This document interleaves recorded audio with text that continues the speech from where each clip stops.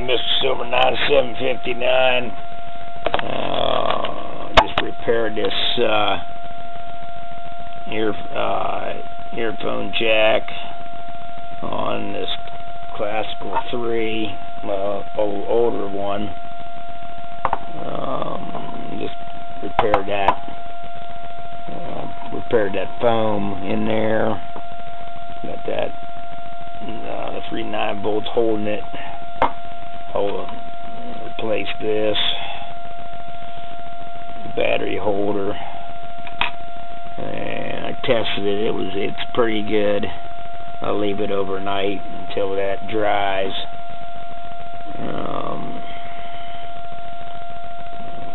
Picked up a few bottles. I picked this up. I found this one before. I'll try to sell that on the internet. This is Lewis Brothers from New York. It's by Vitalis or something like that.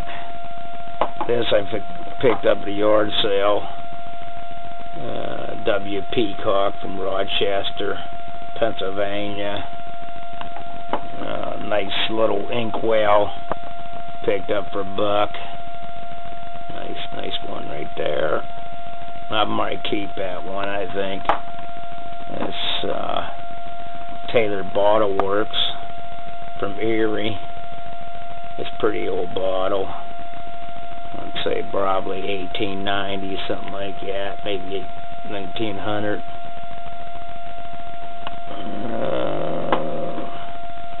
Some silver quarters. I found this here. It's a plain. It goes out like that. I think it's a matchbox or something. Couple last year's finds. I got them in the three dimes, them barber dimes and stuff. A couple of them other toys I didn't sing. I cleaned my pull tabs. I got 60 pull tabs plus Michael Swan's 170 pull tabs, so we're doing pretty good on pull tabs.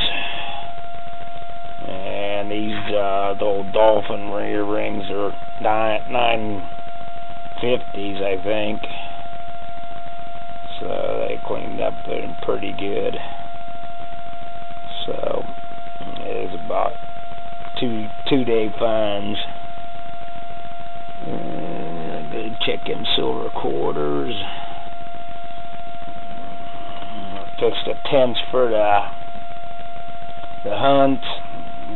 Did a couple other things for the hunt, and it's about ready. I'm ready to go. Talked to the secretary. He's going to have it in maybe a 1700 farm in Pottstown, Pennsylvania. So it'll be pretty good hunt. All right, happy hunting. See you next time.